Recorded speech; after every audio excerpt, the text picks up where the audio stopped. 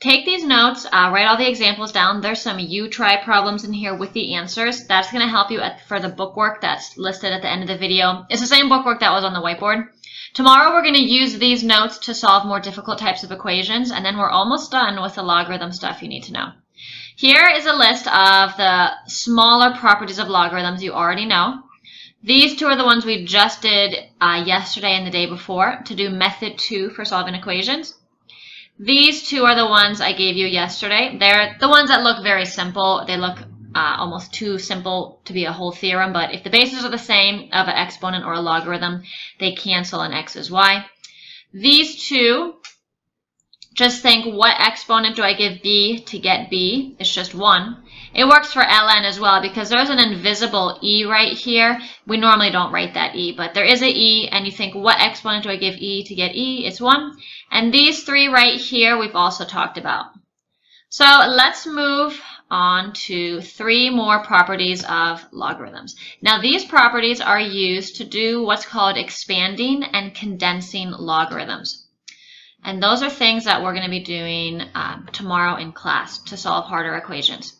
So if I want to expand or condense, here are the rules. Now these rules come from the properties of exponents because remember, logarithms and exponents are inverses, so their properties are directly related to one another.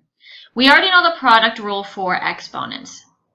If the bases are the same and I multiply and I add the exponents, similarly, if I have a logarithm base b and it's a logarithm of m times n and they're multiplied, what you're going to do is give each of these their own logarithm,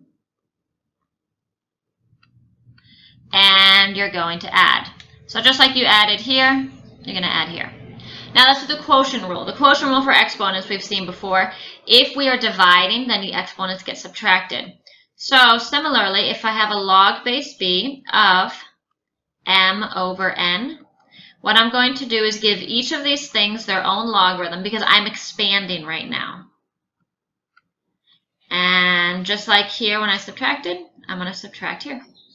Now the power rule doesn't really come exactly from the properties of exponents. There's not a property of exponents that looks exactly like it, so I'll just give it to you. Log base b of m to the n. What this one says is if there is an exponent on whatever you're doing the logarithm of, and you're expanding, you bring that exponent down front, and what it becomes is n times log base b of m. And if you want to see why that works, let's just pick random numbers here. Log base 3 of 9 squared. So what this says is you could do this. Now 9 squared is 81. Log base 3 of 81 is 4. Or bring this guy out front, 2 times log base 3 of 9. Log base 3 of 9 is 2.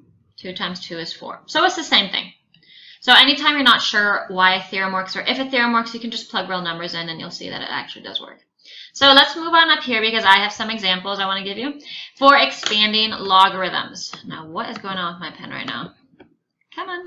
There we go. So here's some examples you're going to write down. After this, I'll give you a list. I think I gave you 4 to try. Now, whenever we're going to expand logarithms, that's the first thing I'll show you. What happens is I'll give you a single logarithm. It'll be the logarithm of multiple terms, and you are going to expand it as the sum and difference of multiple logarithms. So sometimes you'll expand it to 5 different logarithms. Sometimes you'll expand it to only 2 different logarithms. One thing to keep in mind when you're expanding is there should be no more radicals. It's not fully expanded unless every radical is gone. And we can do that because we know that any radical can be written as a fractional exponent. So keeping that in mind, let's start with a pretty basic example right here. Let's do log base 7 of x squared times 9. So I have a single logarithm, and it is a logarithm of 2 terms. So however many terms there are, that's how many logarithms you need. So I'm going to give each logarithm each term its own logarithm. Notice that I am multiplying right here. And we already wrote down that whenever we have things multiplied, what we do is we add. So x squared gets its own logarithm, and y gets its own logarithm. And then you don't ever want to keep any exponents. They all should become coefficients out front. log base 7 of x plus log base 7 of y. There we go. So here's the one that goes with the pink, and here's the one that goes with the green. And again, I'm adding here because I multiplied. So let's try another pretty basic one. ln natural log of x squared over 4. So again, I have two terms here, 1 and 2. And what I'm going to do is give each term its own logarithm. So since there's two terms, there's two logarithms. And because the terms are divided, what I'm going to do is subtract the logarithms, like that. And I don't want this fraction, sorry, this exponent here. This needs to come out front by property number 3 of logarithms. There we go. So let's try one that's a little more interesting here. Log base 9 of, we'll get to the trickier ones together in class on the whiteboards.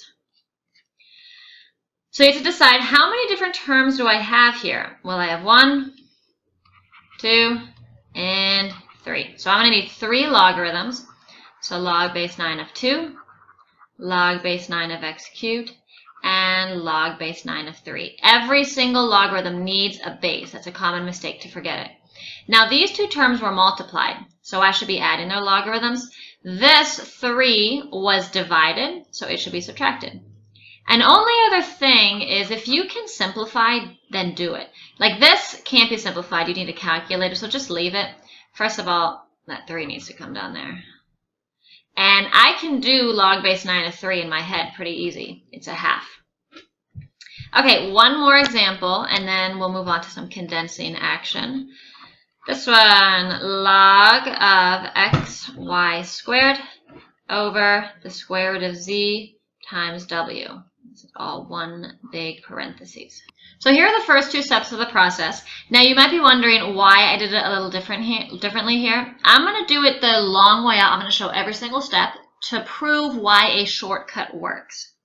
So right here, I have a numerator and I have a denominator. So what I did is I said, okay, all of this yellow stuff, I will expand it in a minute, but because the yellow and the green are divided, I'm going to subtract the yellow and the green so far. Now I'm obviously not done yet because I have two more things multiplied. So they each get their own logarithm and they're added because these things are multiplied. Now right here, what really is happening is z and w are multiplied. So their logarithms should be added. And I'm putting big square brackets around here because it was minus the whole green thing. And this is still the whole green thing. But to really simplify all the way, you have to get rid of those brackets. And the only way to get rid of them is to distribute that negative here and here. I'm going to bring the 2 out front. So I have minus log. Now I can't have a radical anymore, so let's put that there. So now I have minus log of w. The only reason I wrote that all out is because some people don't like how I'm subtracting both of them, because they're like, look, w is multiplied, it should be added. Well, it was, but because I distribute the negative, it's subtracted. So here's the key. Anything in denominator, any term that's in the denominator gets subtracted in the end. So you might as well just jump right to subtracting. Save yourself a step. And I really can't leave that 1/2 up there. I'm going to bring the 1/2 down front where it should be.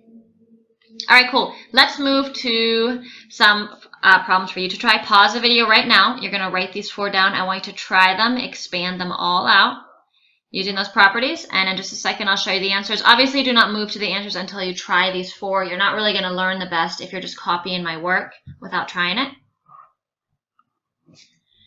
Here are the answers with all the steps shown out. If there's any you're not sure on, put a star next to it or something so that in class you can ask me and I can address any issues. Now let's move on to condensing, the exact opposite. So before I had one logarithm and I spread it out to multiple logarithms, added or subtracted, something like that. Now what's going to happen is I'm going to have many logarithms that are added or subtracted, and I'm going to go to a single logarithm. Now when you do that, so when you condense, what's going to happen is it's the exact opposite again. All radicals should return. So there should be no more fractional exponents. And one thing to keep in mind is when we condense, we're always going to go left to right. So for example 1, let's do a relatively easy one again. And we'll build our way up as always. I have 3 different logarithms. All of their terms are added, so the logarithms are added here, so what's going to happen is to go backwards, you're going to multiply. That's that property number 1. Example number 2. So again, I only write a single logarithm. You shouldn't be writing ln more than once. If you do write it more than once, it means you made a mistake or you need to simplify more. And again, you can only condense if all the logarithms have the same base. So here the base was e, here the base is 3. Now there are 2 different ways to approach this. One way is to say, oh, log base 3 of 9, I know that. That's just 2 minus log base 3 of x. So now I have 4 minus log base 3 of x. And there's nothing to condense. You can't condense a number in a logarithm. Where the condensing could come into play is if I brought the 2 up top. So I did the reverse of property 3 that we were doing before. And then I have log base 3 of 81 minus log base 3 of x. And then if I have 2 things that are subtracted, I can write them with a single logarithm since the base is the same and they're divided. So those 2 are a little bit easier. Let's move to 2 that have a little bit more work involved. So let's try log of 3. So I'm doing the common logarithm. They all have a base 10. All right. So I have, this is a minus sign by the way. I have 2 terms that are added and 1 term that's subtracted. So what you could do before you did anything else is bring this 1/2 up top to be an exponent. And then you could realize that, well, these 2 are added. So that means that when I go to a single logarithm, they should be multiplied. And instead of doing square x to the 1/2, let's jump right to square root of x. Now this term is subtracted, and we talked before how anything that is subtracted needs to go in the denominator. So that's going to go down there. And now what you could do is combine these x's and simplify even more. So we'll practice that type of simplifying more tomorrow. Okay, last example I'll do out with you here is what if I have 3 times the natural log of x plus 1 plus 2 times the natural log of y minus natural log of w minus natural log of 2. All right, first of all, let's bring the 3 up top. Oh, here's another one that needs to go up top. And all right, I have 2 logarithms that are added. So that means multiplying. And then I have a logarithm subtracted and a logarithm subtracted. Now we need to remember how I said before, anything in the denominator is subtracted. Well, the reverse is also true if you say it. Anything subtracted is going to go in the denominator. So w plus 1 cubed and y squared will be multiplied because I'm adding. And then w is going to go in the denominator as well as 2. They're going to be multiplied in the denominator. There we go. That's pretty much fully simplified. All right, so I have some for you to try here. Let's see how you do. There are 4 different examples. I'd like you to condense them into a single logarithm. So pause the page now, write these down, try them out. And on the next page, I'm about to put up the answers. Actually, didn't I just do this one with you? Oh, I did one really similar. It's not the exact same, but these 3 are a little bit different. And here are the answers with the work, and the fully condensed answers are at the end. So here's the bookwork I want you to try. In class, I'm going to do a quick check to see how you did on the bookwork and the notes. We'll do whiteboard practice of more complex expanding and condensing because they get more difficult, but I want to save that for in class. And then we'll use that for solving more difficult equations. All right, I will see you tomorrow. Have a wonderful day.